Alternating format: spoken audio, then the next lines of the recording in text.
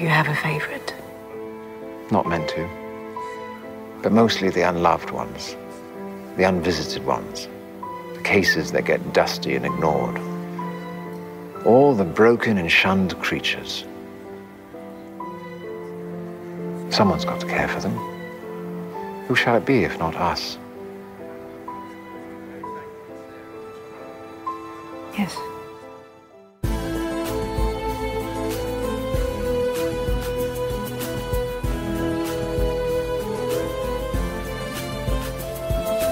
Welcome to Rune Soup, a weekly podcast about magic, culture, and the very best new and old ideas for living in this world. Coming to you from 43 degrees south on a small farm in deepest Tasmania. My name is Gordon, and I shall be your host. This week, we welcome back to the show the one and only Dr. Jeff Kripal. Dr. Kripal holds the J. Newton Rayzor Chair in Philosophy and Religious Thought at Rice University and is the Associate Director of the Center for Theory and Research at Esalen.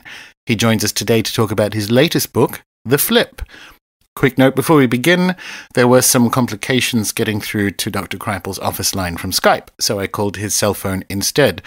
For the most part, it's completely clear, but there are a few dropouts because, cell phones. Nothing too distracting, though. Let's do it. The prolific Dr. Jeff, welcome back.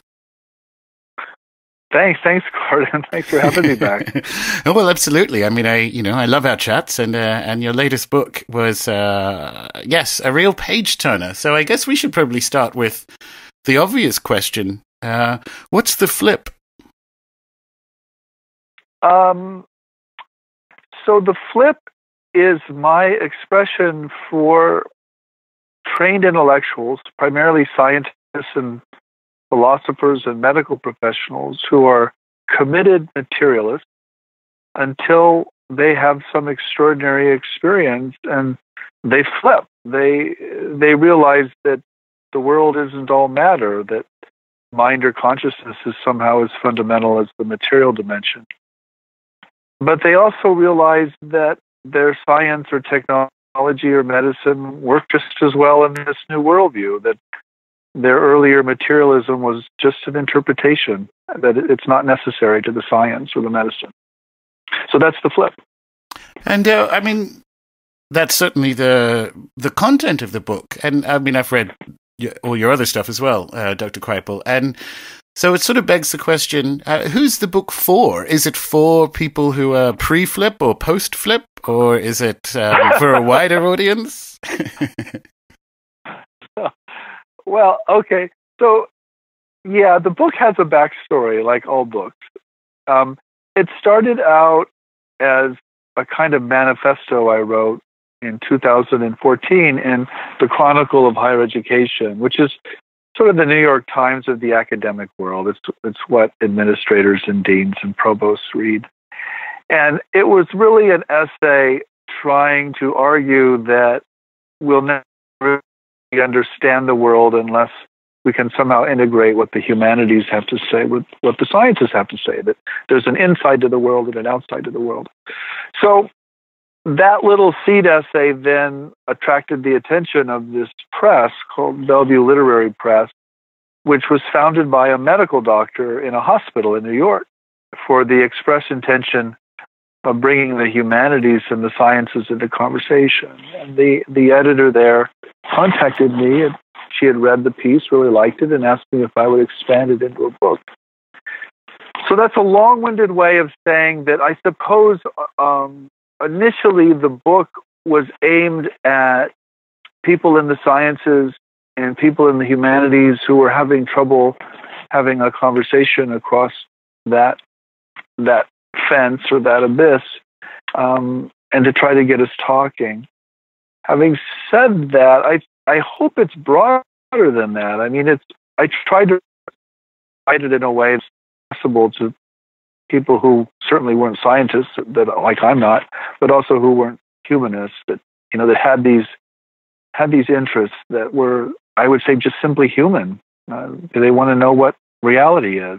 Well, I do believe it is broader than that. My next question is this the best Kripal book for people to start on? Because when I have guests who've been on, with multiple books and so on, I'm always thinking that in the back of my head. I'm like, when I'm trying to, trick people into the cult of Jeff, which book do I start with? And I'm wondering do you think this is the best book if people were, coming at your Irv cold? Because I think it's really, one, it's a delight to read, but it's almost like it can take people from a standing start to like, oh, holy shit, this is something.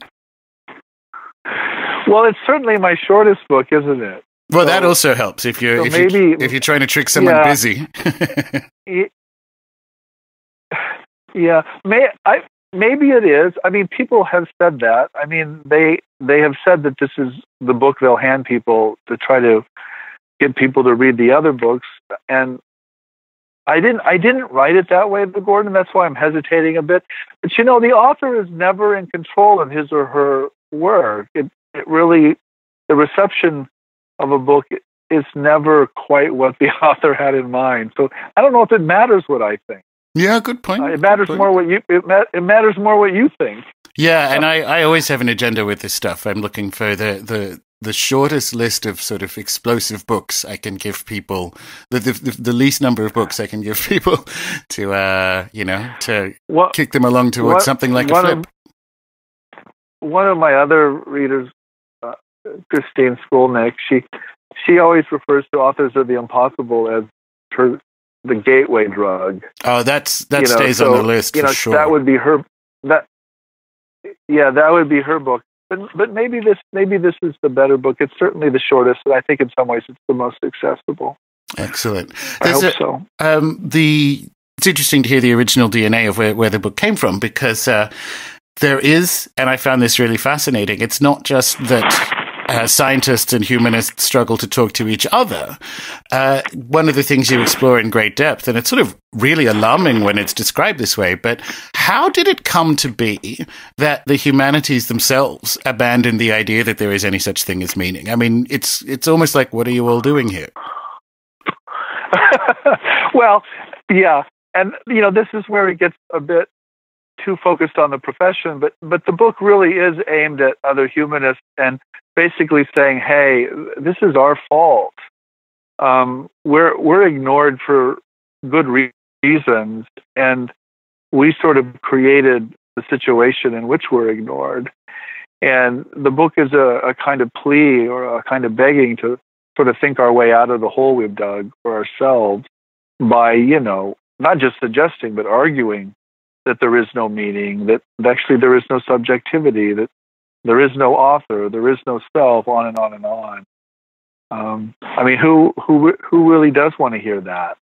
Well, how did that come to be? I mean, I had my own kind of version of that, which looked approximately like it, but you had a kind of, you're in the trenches of it, it's your career, and sort of looking back on some of the missteps or the meta models that probably were absorbed that shouldn't have been, for instance, or at least not taken as the sole model. I think so. The answer in the flip, the answer I give in the flip is that all of those ideas actually work really well and make a tremendous amount of sense as long as we restrict ourselves to the social ego, to the Gordon or the Jeff or the Julie or the Anish or whoever it is. But they don't work at all, or they begin to collapse when we look at other states of consciousness or other states of mind that human beings routinely inhabit. And so I think one of the things that happened in the humanities is that we began to privilege ordinary states of mind, and we began to ignore or demean or take off the table extraordinary states of mind. And as a result, our reality got smaller and smaller and smaller until we almost blipped out of existence, which is kind of where we're still headed. Do you think, I mean, I've been doing the show for a number of years now, and yes, that is, there's certainly a lot of inertia behind that trajectory, but are you quietly optimistic that actually a sufficient number of people will who are humanists or in that field are actually going, do you know what? As a matter of fact, there probably is an interiority to human experience and that isn't range bound at a social ego level. Yeah. So again, this book is very optimistic. I'm optimistic for a number of reasons. One is, we can talk all we want about how we don't exist and there is no such thing as consciousness, but the simple truth is we do exist and there is consciousness, and that's not going to go away simply because we've argued that it should. So I'm optimistic because I'm metaphysically optimistic. I think these things really do exist and really are important. I'm also optimistic because, I work with young people and I work with young intellectuals training to be older intellectuals. And I know for a fact that the young people I work with simply don't buy the kinds of total deconstructionisms that my peers and my colleagues were trained in the 70s and 80s. They've moved away from it. And I also think, though, Gordon, I'm not just an optimist. I do think the kinds of political and intellectual nihilism that we see in our societies are partly a result of what we've done in the humanities. And I think it's time for us to sort of turn the ship around and attempt to construct things and not just to deconstruct things, to envision things and not just take things away.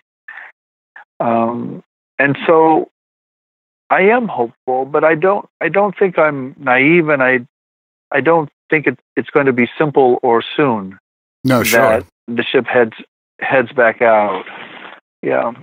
Is it? I mean, you're talking about different generations and the meta-philosophies that they would bring, or even just ontologies that they would bring to this kind of work, and there is that almost like protecting one's career by not stepping out of it. But is that enough to explain? Here's the thing: I have this idea that you aren't sufficiently deep in a subject, any subject, until you end up in sort of like theology. So you can go from electrical engineering into theology if you get to the depth of what's going on. Because if you actually stop and think about electricity, and it's kind of the same with the humanities, right? So one of the things that here's a good one, like and it's a question, why is it so difficult to explain the imagination?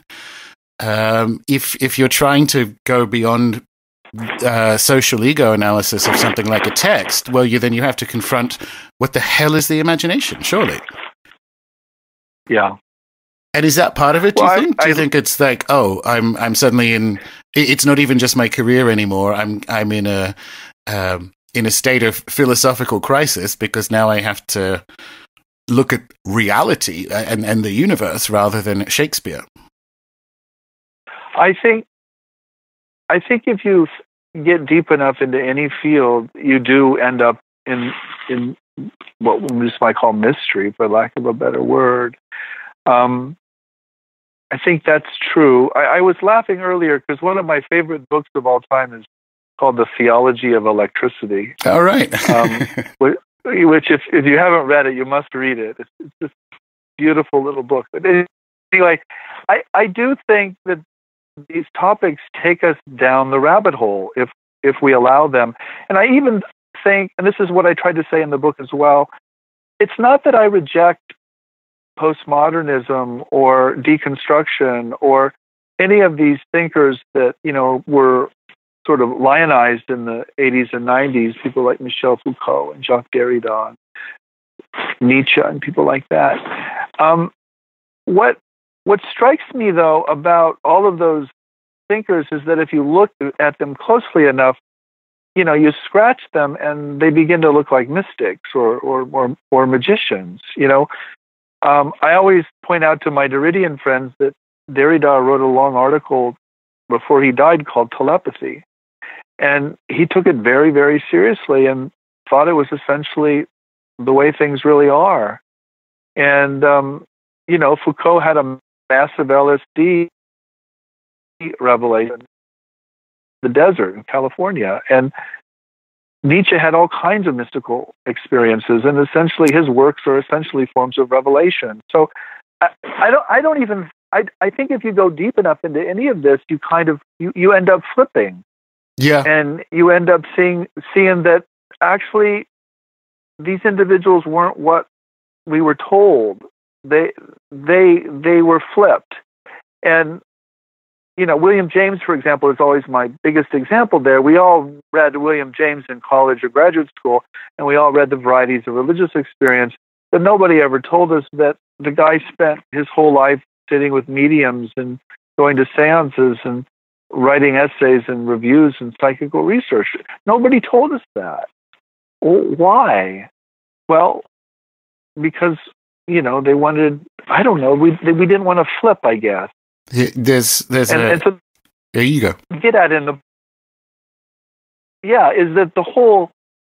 that I'm trying to rescue intellectuals and scientists from their own banality and their own PR, which presents them, unfortunately, as sort of these isolated elites in ivory towers. And in fact, they're human beings too, with all the depth and nuance and complexity of anybody else. And like other human beings, they're constantly having these mystical experiences or these uncanny events or these anomalous experiences. And they know they're real. They often just won't write about them in particular professional settings. They're trying to protect their own status or their own place in the field, but they know they're real. And that's what I'm calling the flip, is this: what happens to a person or what happens to a society when sufficient numbers of people flip over from a purely meaningless materialistic worldview to one in which mind and consciousness are fundamental. Absolutely. I have a similar game I play with my postmodernist friends too, because I quite like them, particularly Foucault. But if you give postmodernism the postmodern treatment, it sort of emerges the shortcomings and the value of it. Like I often say that Derrida is a kind of ersatz animism, because it's essentially relationality, and I'm 100% on board with that. It's just the problem is the foundational metaphysics of what he thought was in relation. And that is very kind of post-war French, right? And so you go, well, I can put that in the context of what happened to Europe after the war and its suspicion of transcendentalism and so on. But nevertheless, they all ended up mystics with just like a shitty underlying metaphysics. That's a good way to put it. Yeah. I'm with you, Gordon. Maybe that's why we talk. Yeah. Well, let's try and shoot for a better underlying metaphysics then. What is the imagination then, or what is a better way of beginning to think with or about the imagination? Well, I forget what we've talked about on previous shows, but the story I always tell here is I once invited a bunch of really prominent intellectuals to a conference on the imagination, and I asked them two questions. Please tell us the most extraordinary or bizarre thing that ever happened to you, and then please give us a theory of the imagination that would make that possible. And every single one of them came and had some crazy story that was just, jaw-dropping or jaw-dropping. And none of them had a theory of the imagination. So nobody could explain it with anything. And so I've struggled with this question. I struggle with it again in this book. Ultimately, what I come to a conclusion in this book is that the imagination is the question of what is imagination is the same question of what is consciousness. You can't answer it, because to answer it means you have to explain it in terms of something other than itself, right? Yeah. If I ask you what a chocolate chip cookie is, you can say, well, it's dough and sugar and chocolate. You have to reduce it to something that it's not. And consciousness, for all sorts of reasons, appears to be entirely sui generis. It's its own thing. It cannot be reduced to or explained by anything other than itself. And I suspect the imagination is somehow a function or expression of consciousness, and therefore we can't reduce or explain it to anything else as well. Now, but that doesn't say anything about the content of the imagination. Of course, what we imagine and what we see in a vision or what we see in a near-death experience, of course, all of that we can talk about where it comes from, what historical sources, what religious traditions. We can do that till the cows come home. But none of that answers the question, well, what's projecting all of that? You can have Elizabeth Crone on the show, and she can tell you all about her near-death experience and what she saw on the other side, but you will never get to the question or to the answer of who or what was projecting all of that, and how was what she saw related to every other near-death experience whose content was different than hers, and yet the experience somehow resonate with one another because they appear to be movies essentially projected by the same projector. So we can never seem to get to the projector at the back of the theater, and we keep getting lost in the story on the screen, and it's because we lack this theory of what is doing this imagining or what's doing this projecting. And maybe there is no difference between the projector and what's on the screen. Maybe that's why we have such a hard time with the imagination, is that consciousness is the imagination, which is consciousness, which is the imagination. I know that sounds like a mumbo jumbo, but I think that's kind of where you go when you start to struggle with these questions. You end up in paradox. Yeah, you do. I swing for the fences and say it's identical to the spirit world, which is another way of saying it, because it's funny when you have the discussions, you almost have to have three preceding discussions, which is, okay, well, have you tumbled down from the sort of Cartesian head trauma where we have to kind of go, well, yeah, before we get to what is the imagination, we need to talk about what isn't. Like it's a philosophy of mind challenge where you go, okay, well, where are we before we have this conversation? Do you use, oh, that's just my imagination? Do you actually emphasize the just? Because if so, get out. You're not gonna have a sufficient engagement with this idea, and if you keep saying things are just one's imagination. But the other side of it, because it's not just the fact that you can't, in that very yogic sense, describe it without recourse to itself. It's the other thing that's fascinating about the imagination, of course, is when it does align or match to experiences in the waking world. And this comes from that sort of non-ordinary or extraordinary experiences. And one of the things I liked about this book is like, oh, it's a question now. What happens if we try to build a philosophy of mind solely on, ordinary states of awareness? Well, what happens is you get materialism, or you get different forms of mechanism or reductionism. And again, this is the problem. If you think about the imagination through only ordinary states of the imagination, like, me trying to, create a story off the top of my head just sitting here, of course it's going to be banal and it's going to be mechanical, and you're going to say things like, nothing in the imagination appears which hasn't been first sensed by the person in the environment. I mean, you're going to say things like that. But once you start looking at imaginal products like, precognitive dreams, then you have to struggle with the fact that someone's dreaming or imagining something that in fact will take place the next day. And so there's that empirical kind of hook or link that you have to struggle with it. And that just sort of blows all the circuits of what imagining is. So I think that's the challenge, is how can we build a model of mind and of the human person that can take both of those into account?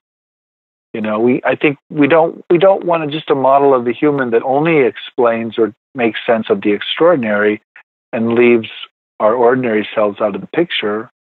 But we also don't want a model of who we are that only takes in our ordinary selves and leaves out our super selves. I think we need both.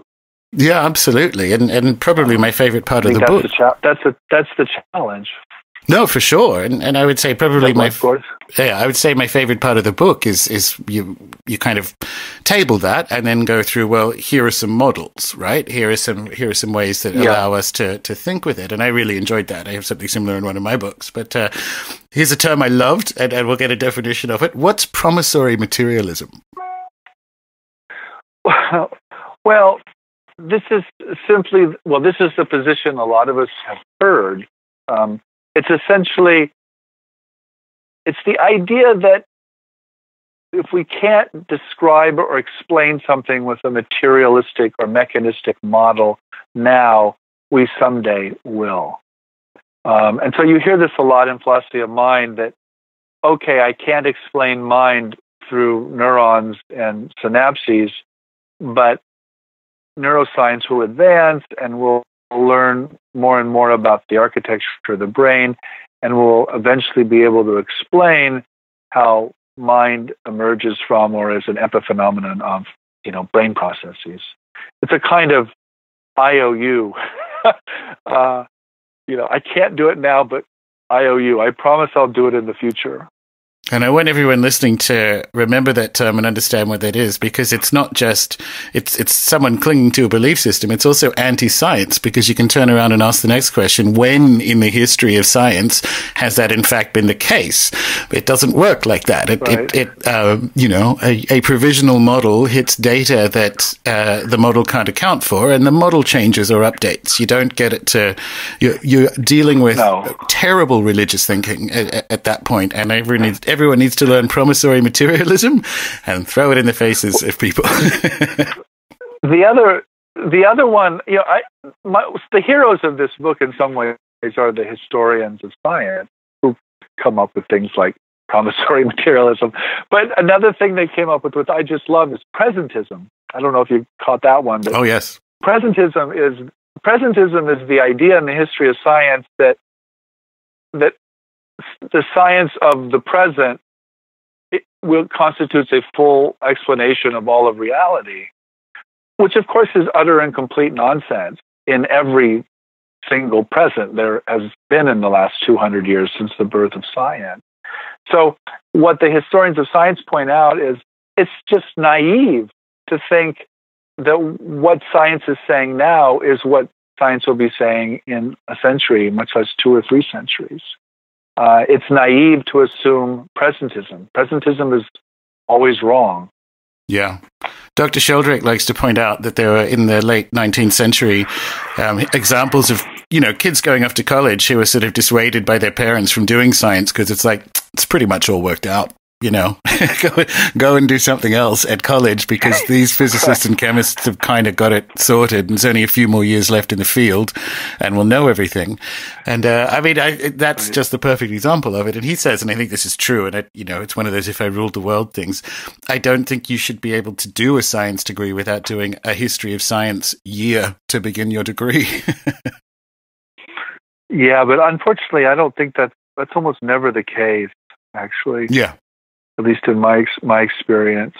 But I don't think you should be able to offer an undergrad degree in a science that doesn't have a year of history of science to begin with, and a full year. I got that from Dr. Sheldrake. It's like if you actually could put people in the flow of how we've learned things over the last few centuries, they're in a much better state to build on it and explore afterwards, rather than having that kind of after the fact. Oh, it turns out the stuff I learned is quite range bound. Yeah, and the history of science, of course, inevitably makes science weird. Exactly. I mean, the actual history of science is very, very strange and weird and wonderful. And the kind of simple science story of, infinite progress that never ends is just an ideology. It's just not true historically either. So the history of science ends up, I think, humanizing science and making it far more wonderful and strange. And so Gordon, just having a thought here to take us back to the book. I mean, the other thing to say about the book for your listeners is, I always write about, for lack of a better word, mystics, but there are no mystics in this book who are not scientists or medical professionals.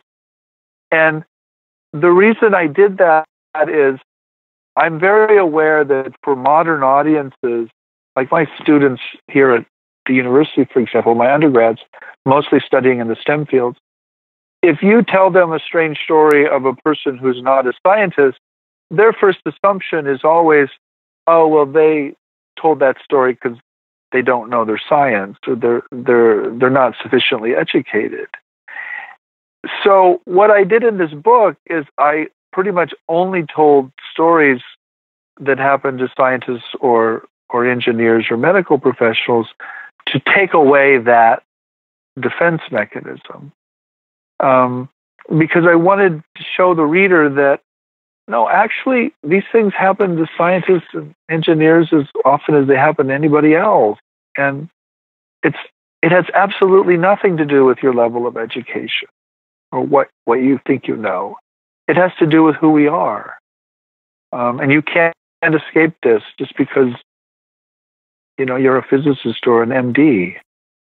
And it's a really good tactic. But beyond that, it's almost like, and in addition, if you're ready to feel even weirder about this, each of the sort of turning points in science is associated with one of these an interest in the extraordinary or an extraordinary event, because you've kind of got Madame Curie or Francis Bacon or so on, and they're all kind of, it turns out these guys were talking to spirits or something. Yeah, Isaac Newton. Carrie Mullis. The book is filled with. Yeah, it's not just that scientists have strange experiences. It's that the history of science is often driven or inspired by these strange experiences. The one case in the book that's so obvious there is Hans Berger, who basically helped create what we now think of as, the brainwave machines. And he began that work. He was actually in the military, and he had a fall. He fell in front of a speeding horse-driven cannon carriage, and was almost killed in this accident. And at that very moment, his sister, who was many, many, many kilometers away in another town, instantly knew that Hans was in profound mortal danger, and somehow sent a messenger. I don't remember what the mechanism was, but she sent a message to Hans inquiring about his safety, and he recognized very quickly that she had this sense of concern or worry at the exact same time that he had fallen in front of this speeding cannon. And so Berger thought that there must be some kind of physical mechanism that connected his sister's brain and his brain, and that they were somehow communicating physically. So he went looking for brain waves, that could communicate between brains. And of course, he didn't find them, but in the process, he created a technology that, eventually led to all kinds of other neurotechnologies. So that's kind of how the science works. It works like that. It doesn't work by just sitting in a chair thinking things up. There's, I love this kind of stuff. I did a similar thing with, what I perceive to be the kind of 150-year preamble to the space program in my first book.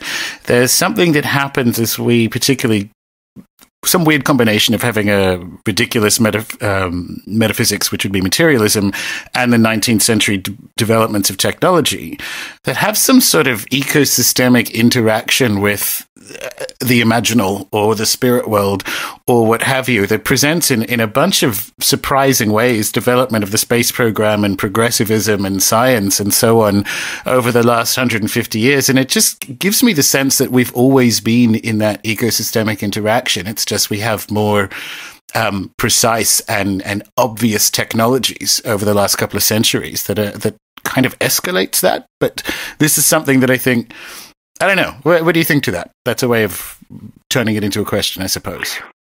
Well, can you say more, Gordon? Because I'm not certain the argument you're making there. The argument I'm making is coming back to an improved understanding of the imagination or the imaginal, and it's potentially having inhabitants that aren't humans, aren't physical organisms or aren't stuff that is an epiphenomena of human behavior.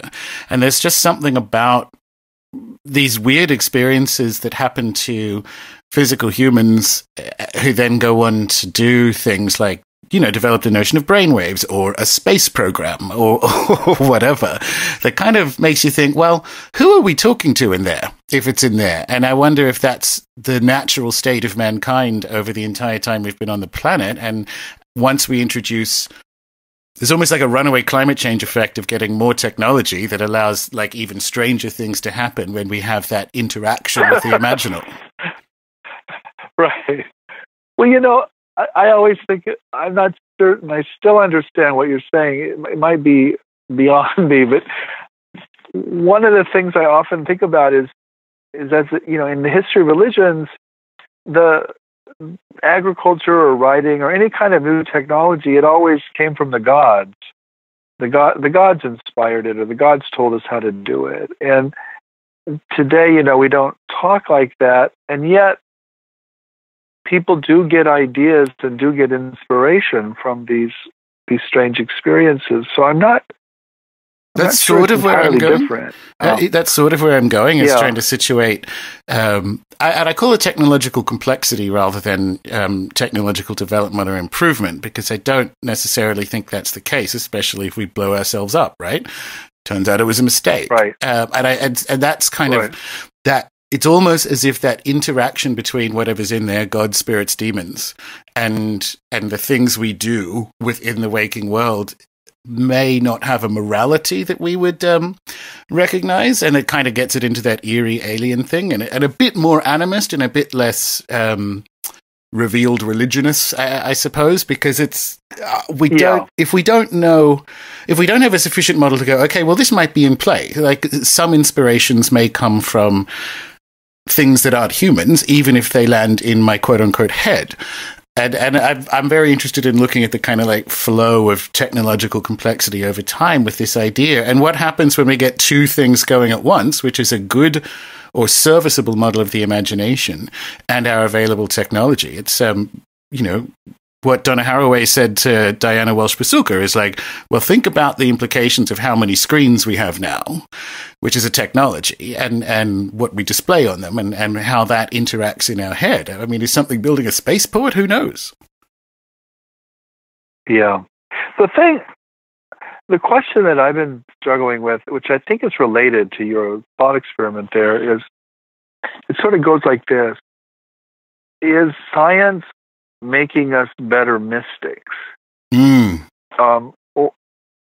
what I mean by that is, so I just read Flatland for the first time with a class, and I was just frankly blown away by it. If you have not read Flatland, you must. It's a little book in 1884, and it's just absolutely brilliant. And it's basically about what we would call an abduction.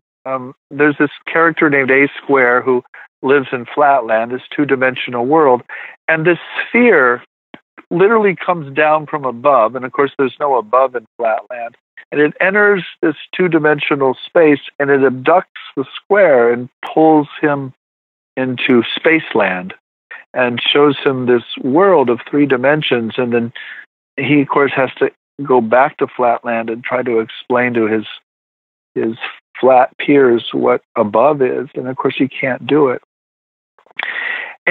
But so where I'm going with this is, so that little book, along with the mathematics that was developing at the time, is what gave us this language of hyperdimensionality and of 4 dimensions and 5 and 6 and so on.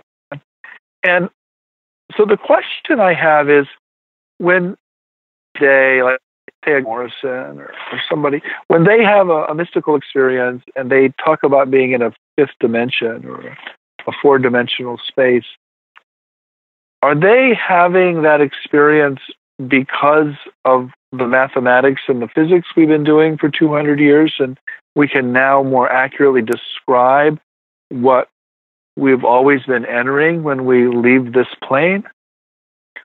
So, or is hyperdimensionality just another social construction that we're picking up out of the cultural surround, and people are recreating in their, near-death experiences or their psychedelic trips or whatever it is? Because if it's the former, it means that the science is making us better mystics. We're getting closer and closer to what is really real. But if it's the latter, it just means it's another projection that the projector at the back of the theater is throwing up on the screen. You see what I mean? Oh, 100%. 100%. And you mentioned NDEs. I think that's a really good example. We have a plethora of NDEs when we started putting, crash carts in ambulances, so that the most common cause of death in the sort of mid to late 20th century had a way of being treated in an emergency or triage situation. So, before the 60s, people would die of a heart attack.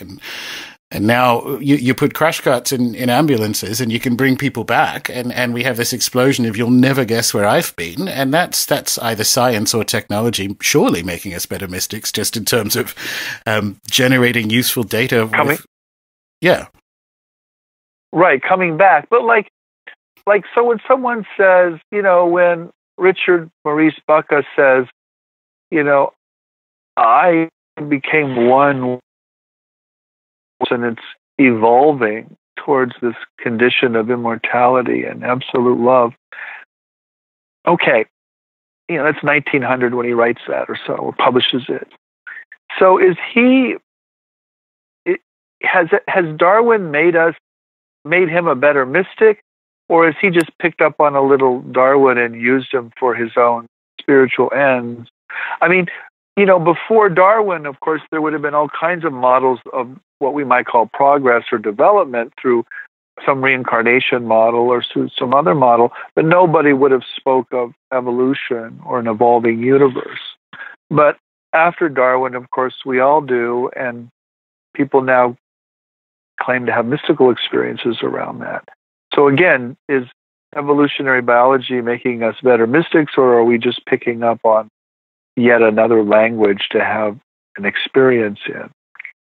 I think it's better. To me, that's the deeper question of the flip, too, by the way. I'm sorry. That's the deeper question of the flip. Because I think the most powerful and the most significant influencer of the religious imagination today, hands down, are the sciences. Absolutely. I think the sciences are creating new mysticisms. Take the NDE literature, take the psychedelic literature, take the quantum mystical literature. All of these literatures rely directly on evolutionary biology, on molecular neurobiology, on quantum physics. None of those literatures would have been possible 100 years ago. So there's something about the sciences that are actually generating new mystical practices and new mystical worldviews, whether they want to or not. That's not the question. Of course, a lot of times they don't want to do that, but they're doing it anyway. Well, that's an interesting tension. So that's an interesting tension in the sense of what's your current preferred explanation's the wrong word. What's your current preferred way of framing that in a longer historical timeline? Because I have, last time I had Gary Lachman on, we sort of went down a master and his emissary angle of like, did we take this 3-century departure into this sort of, Whiteheadian philosophical provincialism in order to get these things and come back? Are there reinforcements? As you say, like science kind of doesn't want to, but there is something happening in the imaginal that is kind of picking up these ideas that we use to validate truth in the world. And so are there cosmic reinforcements? Is that what's going on? Yeah, I don't know. I mean, this is why I say I struggle with this. I just don't know, but really important is happening. Yeah, I agree. Well, this, sliding it back into previous books, this would happen in a dominant of wider inclusions. This is what a haunted science looks like. This is the epistemology we need for the kind of next Fortean dominant, surely. Yeah. Good old Fort. Exactly. Or is it just because science is, in fact, it's essentially founded by wizards? So you do magic for 300 years, surely you get magical results. Well, this is one of my complaints in the book about the humanities. Is the complaint goes like this: why do the scientists get all the weird, wacky stuff? What? I mean, shit. They can talk about anything now. They can talk about ghost particles and multiverses and entangled particles and anything they want, and it's cool. And people in the humanities, we can't talk about any of that because it's all considered new age woo woo if we say it. So I just think there's like this horrific kind of lack of symmetry there that I think it's great the scientists go there. I'm all for that, but I think we should go there too. Because it's a better, for one thing, it's just a more interesting world to live in than cognitive modules and deconstruction. Which I find really depressing. Yeah, absolutely. And I think you do an amazing job, particularly towards the end of the book, of going like, well, look, if we get the underlying model, not even right is the wrong word. If we improve our underlying metaphysics that allows it, and as you say, it doesn't change science, the actual practice of science, or indeed the humanities, by doing so, it kind of breathes some vitalism back in them. But if they're heading in this direction, if the humanities heads in that direction, and we now have the opportunity of having a better dialogue between the sort of interior and exterior of what must be like reality with a capital R, rather than having them kind of broken.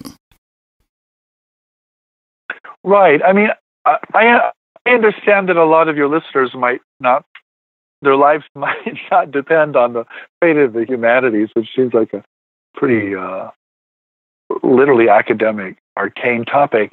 But if we think about the humanities broader in terms of, questions about soul or questions about the human future, then I think the question I'm trying to address is this: that where we are at today, at least in the kind of the conventional sciences, is that consciousness is essentially an illusion. It's essentially not real.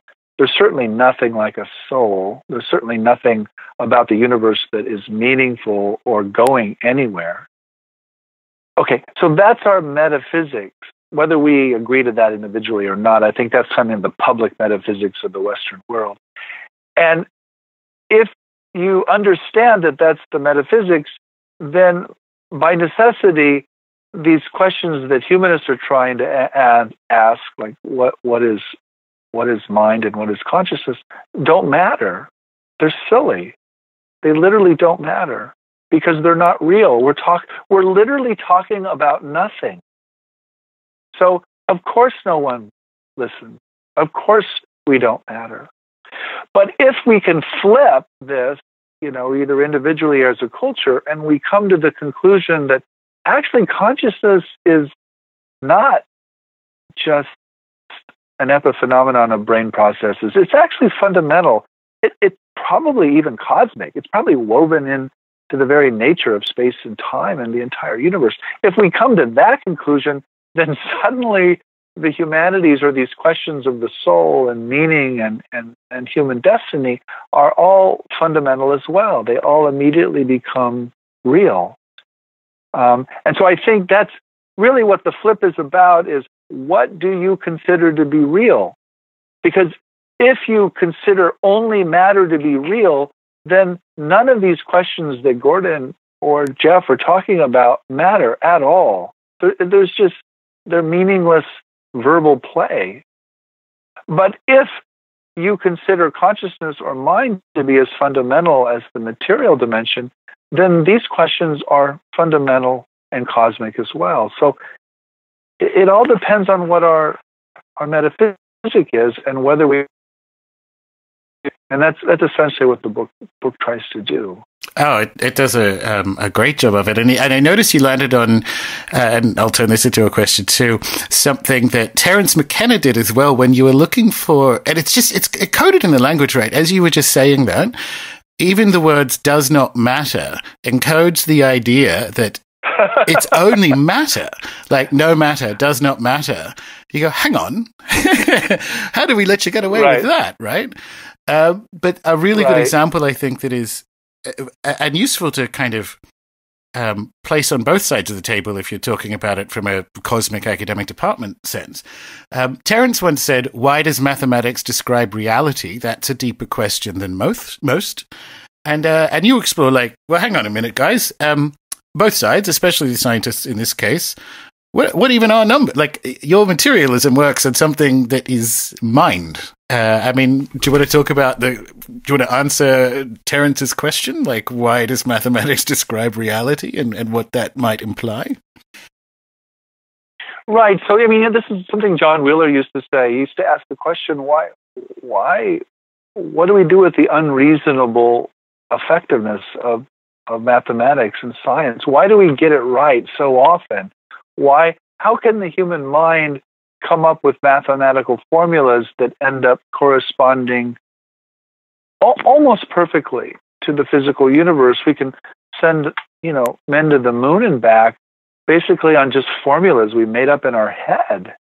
That shouldn't be, unless the mind itself is somehow keyed into this deeper reality.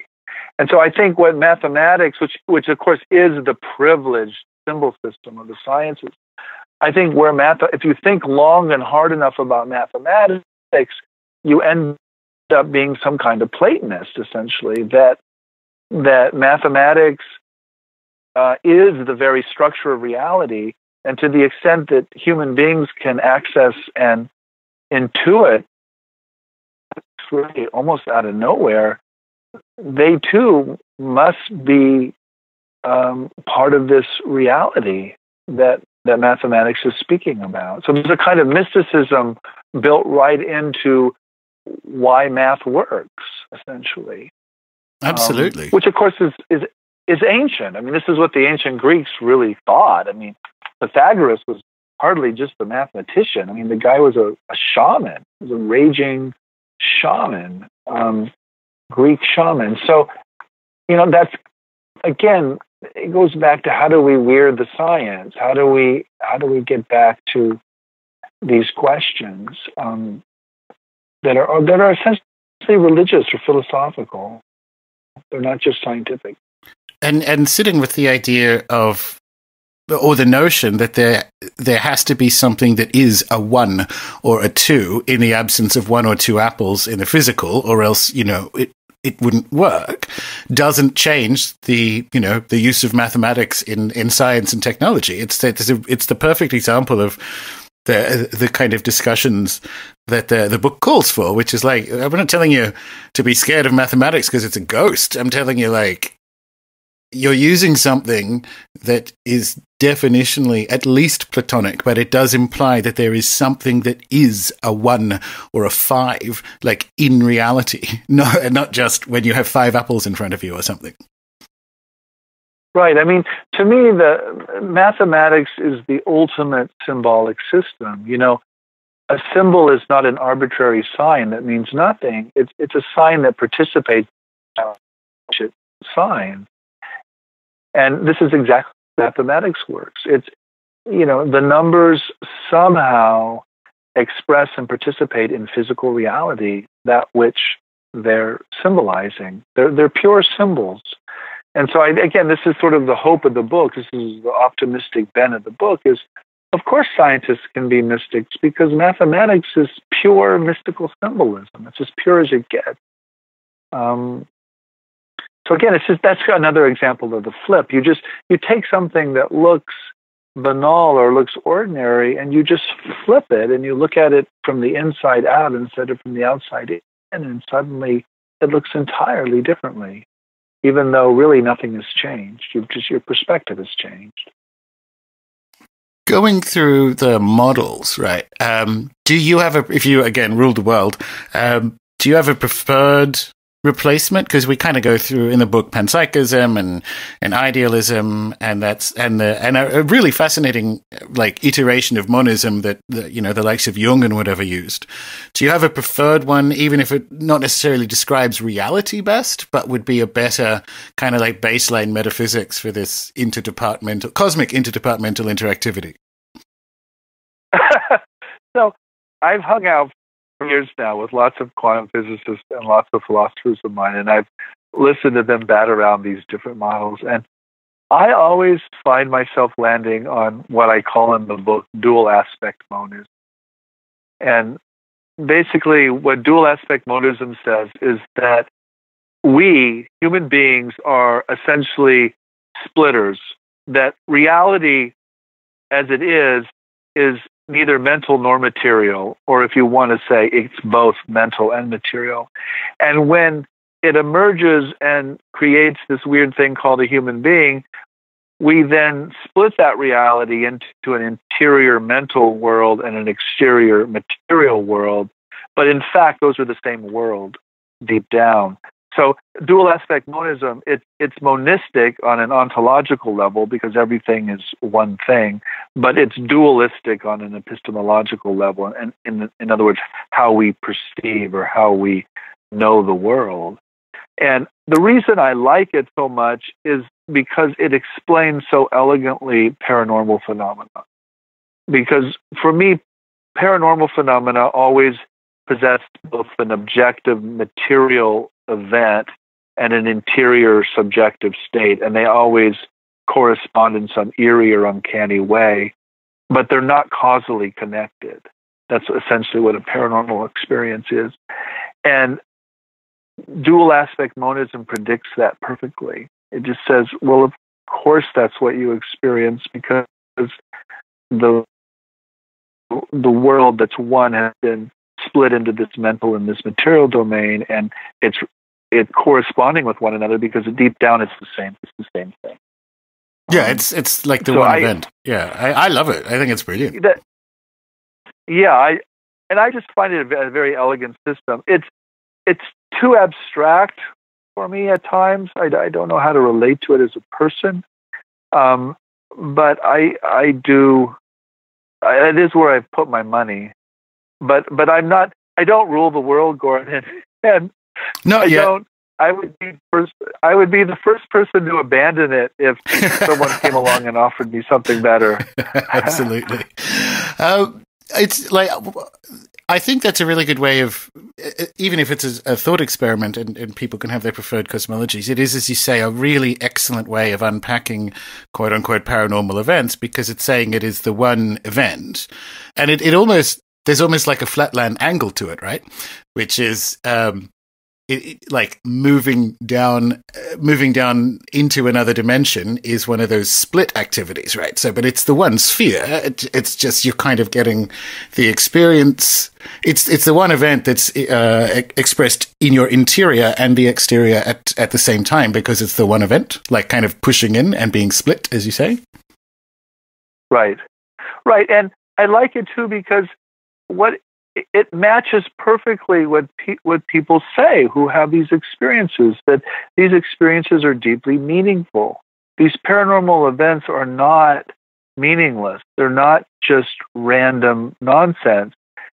they mean something. And what they mean is that we're connected, that we're grounded in reality itself, and we feel isolated and we feel discontinuous with the rest of being. But in fact, in these moments, we can see this kind of uncanny sense that, oh, actually, we're literally planted in this one world. We're not really discontinuous with the world. That is actually a very good statement to wind up the conversation on, to be quite frank. I think that was amazing. What else you got coming up, Dr. Jeff? I mean, I'll, of course, all the details of the books will be in the show notes, but if people want to know more or so on, this is the time to lay it on them. Well, if there's anybody in Chicago listening, I'm going to be speaking at the Chicago Humanities Festival on April 27th about the flip. Oh, awesome. So you can come and, yeah, that's the next thing, I guess. Nice one. Other than that, Gordon, I'm pretty tired in terms of writing books. It might be a while. You know, you said that the first time you were on the show. You're like, another book.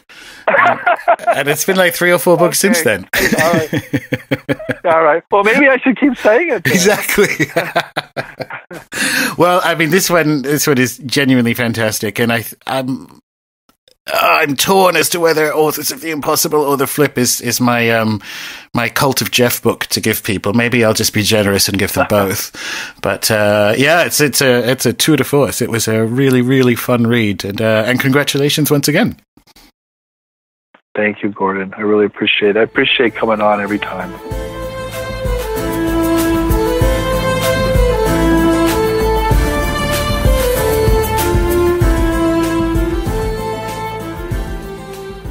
Always an illuminating time. I'm still sitting with the possibility that science is making us into better mystics.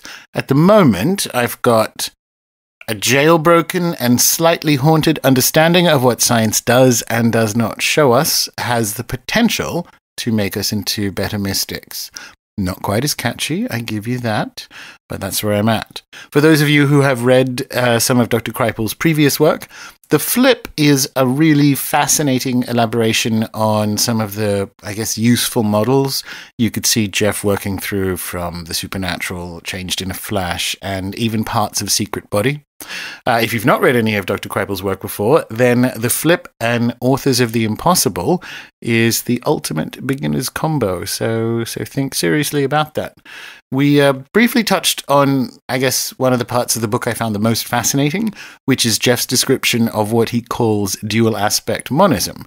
It's interesting because monism is often one of those, like, I don't know, trigger words for those who operate with a more embodied metaphysics. And having had a bit more time to process it, I actually enjoy the tension that comes from Dr. Kripal's use of the term, because it's certainly not deployed in that Plotinus supernal sense. It's much more Jungian, it's much more underneath. And it would be good to have some of the premium members read the book so we can potentially kick the tires on its use as almost a transitional framework for moving toward, I guess, a full interiority model. So that's this week's podcast. Check out the show notes for more details about the book and where to buy it. Subscribe in your favorite podcatcher. Get in touch with me at runesoup.com or the RuneSoup Facebook page. And find me on Twitter, where I am Gordon, Gordon_White, WHITE. Until next time.